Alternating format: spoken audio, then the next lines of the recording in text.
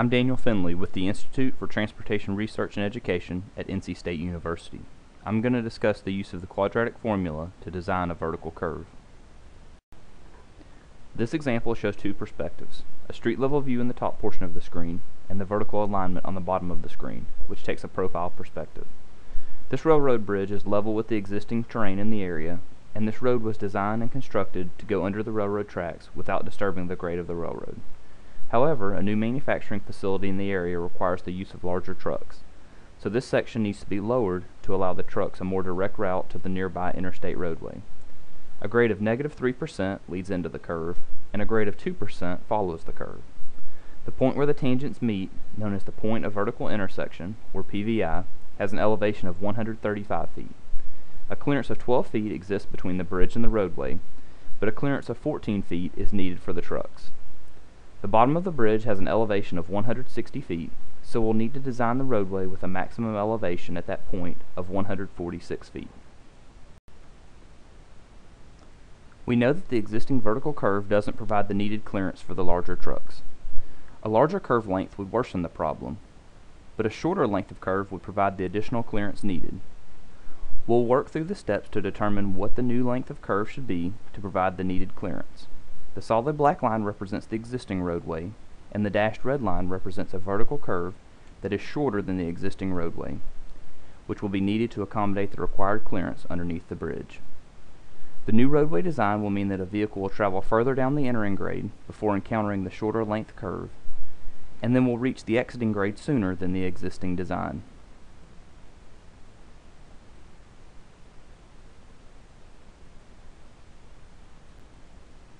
Vertical curves are used to provide a smooth transition from one grade to another.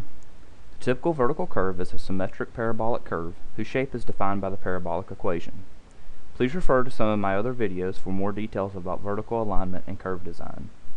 The PVI is the point of vertical intersection and is the point where the two tangents meet. The PVC is the point of vertical curvature and is the point where the curve begins. And the PVT is the point of vertical tangency and is the point where the curve ends. The parabolic equation is used to define a curve, where y equals a times x squared plus b times x plus c. The term x is used to denote any horizontal distance along the curve. The letter y is used for the elevation of a point along the curve at the distance x. To customize the parabolic equation for finding the elevation of any point along a vertical curve, the a term is equal to g2 minus g1 divided by 2 times the length of the curve. The b term is equal to the grade of g1, and the c term is the elevation of the PVC. All distances must be input in stations, where one station equals 100 feet, and grades in percent. We will begin this process by identifying the x distance and the PVC elevation in terms of the length L. A clearance of 14 feet is needed between the bridge and the roadway beneath it. We have an entrance grade of -3% and an exit grade of 2%, as well as a PVI elevation of 135 feet. For a symmetric parabolic curve, the length of the curve is evenly divided on each side of the PVI. In other words, the distance from the PVC to the PVI is half of the length of the curve, and the distance from the PVI to the PVT is also half of the length of the curve. The term x is used to denote any horizontal distance along the curve from the PVC point or the point where the roadway begins to curve, shown in this image as point 2. Since we don't know the length of curve that will fit underneath the bridge, we need to specify the distance x and the PVC elevation in generic terms using the length. The bridge is 150 feet, or 1.5 stations beyond the PVI point, so in general terms, x equals L divided by 2 plus 1.5 stations.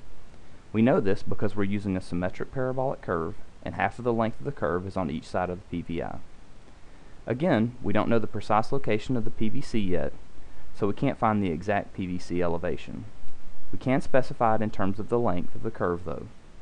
Based on the elevation of the PVI, which we know is 135 feet, to reach the PVC we need to travel up the 3% grade, half of the length of the curve, to reach the PVC.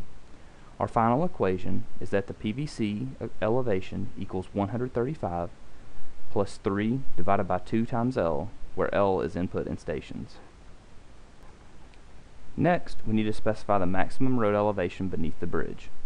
We need to provide a 14-foot clearance underneath the 160-foot elevation bridge.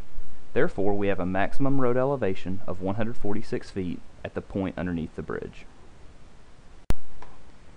Now we'll substitute information from the previous two steps into the parabolic equation, which describes the vertical curve.